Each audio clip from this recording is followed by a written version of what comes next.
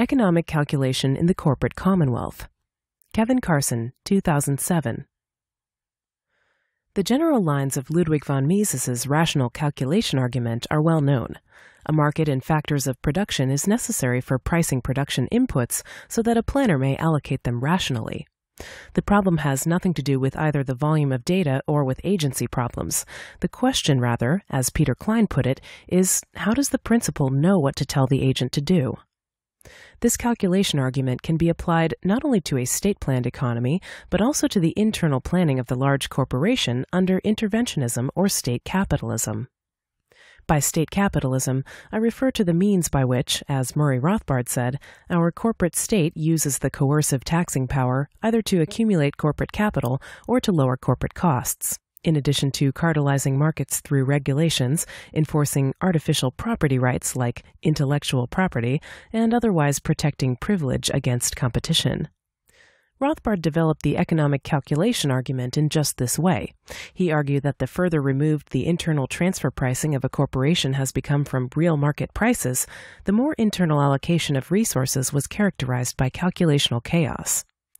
Mises's calculation argument can be applied to the large corporation, both under state capitalism and to some extent in the free market, in another way not considered by Rothbard.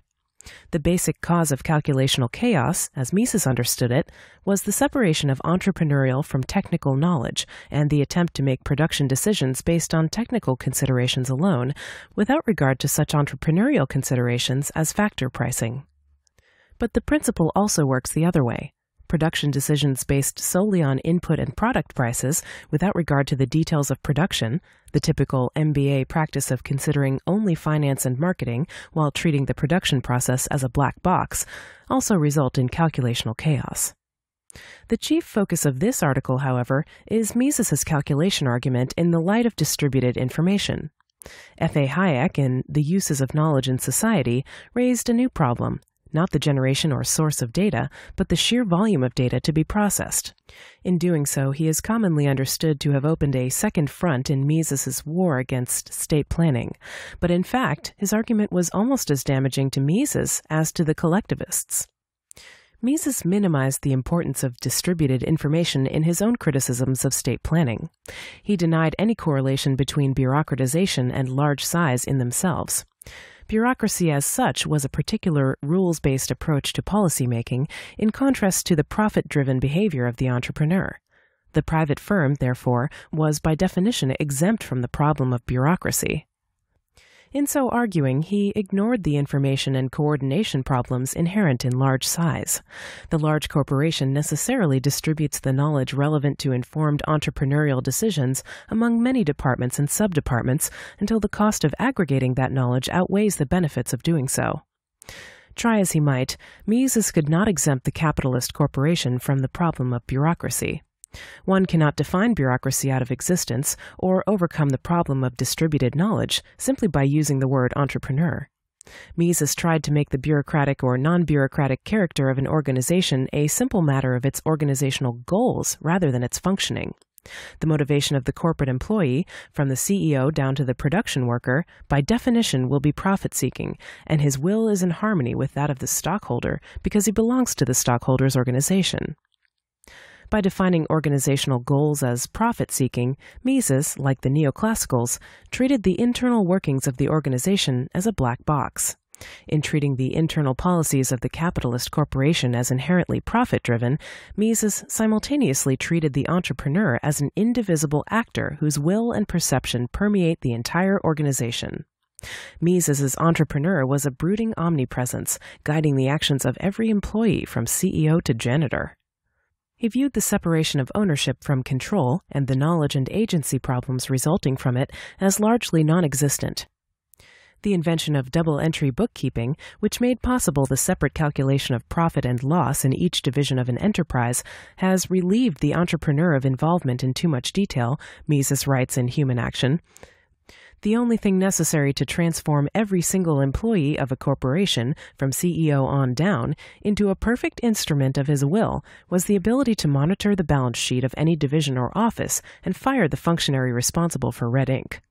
Mises continues, It is the system of double-entry bookkeeping that makes the functioning of the managerial system possible. Thanks to it, the entrepreneur is in a position to separate the calculation of each part of his total enterprise in such a way that he can determine the role it plays within his whole enterprise. Within this system of business calculation, each section of a firm represents an integral entity, a hypothetical independent business, as it were.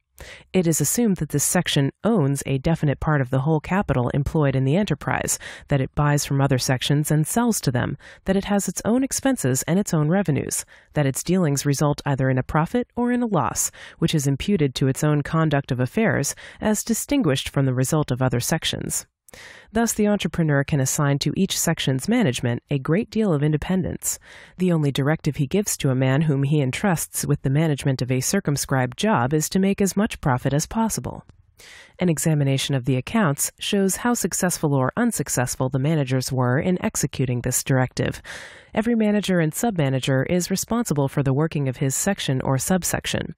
His own interests impel him toward the utmost care and exertion in the conduct of his section's affairs. If he incurs losses, he will be replaced by a man whom the entrepreneur expects to be more successful, or the whole section will be discontinued. Capital markets as control mechanism.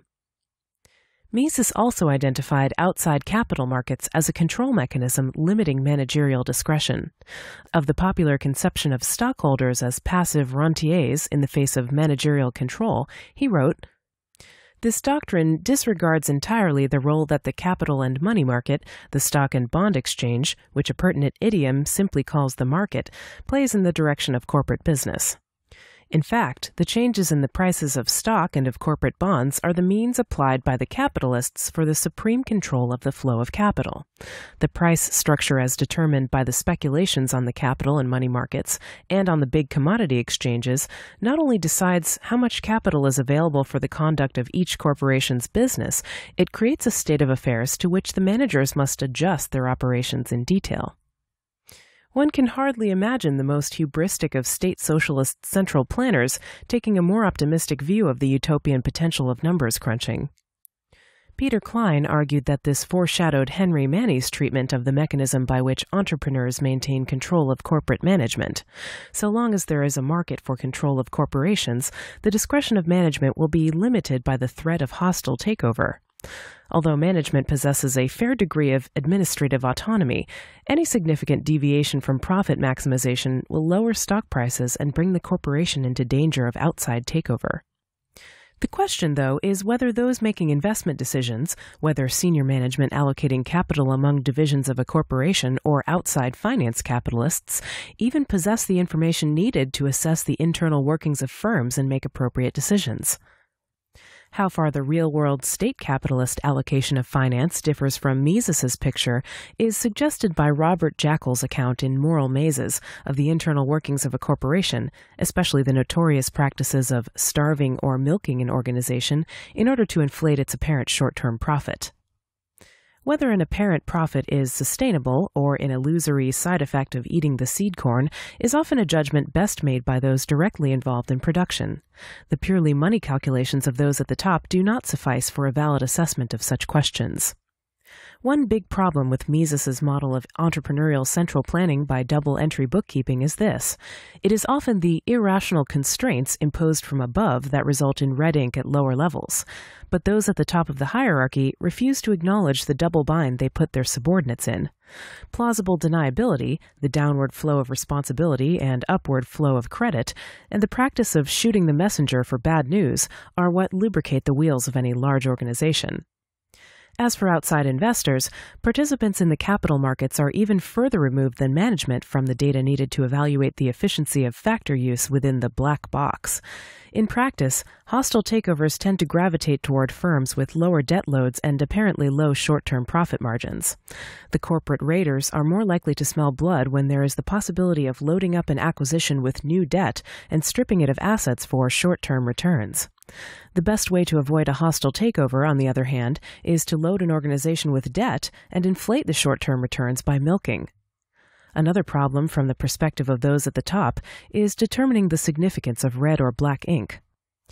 How does the large-scale investor distinguish losses caused by senior management's gaming of the system in its own interest at the expense of the productivity of the organization from losses occurring as normal effects of the business cycle? Mises, of all people, who rejected the neoclassical's econometric approach precisely because the variables were too complex to control for, should have anticipated such difficulties. Management's gaming might well be a purely defensive response to structural incentives, a way of deflecting pressure from those above, whose only concern is to maximize apparent profits without regard to how short-term savings might result in long-term loss. The practices of starving and milking organizations that Jackal made so much of, deferring needed maintenance costs, letting plant and equipment run down, and the like in order to inflate the quarterly balance sheet, resulted from just such pressure, as irrational as the pressures Soviet enterprise managers faced from Gosplan. Shared culture. The problem is complicated when the same organizational culture, determined by the needs of the managerial system itself, is shared by all corporations in a state-induced oligopoly industry, so that the same pattern of red ink appears industry-wide. It's complicated still further when the general atmosphere of state capitalism enables the corporations in a cartelized industry to operate in the black despite excessive size and dysfunctional internal culture. It becomes impossible to make a valid assessment of why the corporation is profitable at all. Does the black ink result from efficiency or from some degree of protection against the competitive penalty for inefficiency? If the decisions of MBA types to engage in asset stripping and milking in the interest of short-term profitability result in long-term harm to the health of the enterprise, they are more apt to be reinforced than censured by investors and higher-ups. After all, they acted according to the conventional wisdom in the big MBA handbook, so it couldn't have been that caused them to go in the tank. Must have been sunspots or something.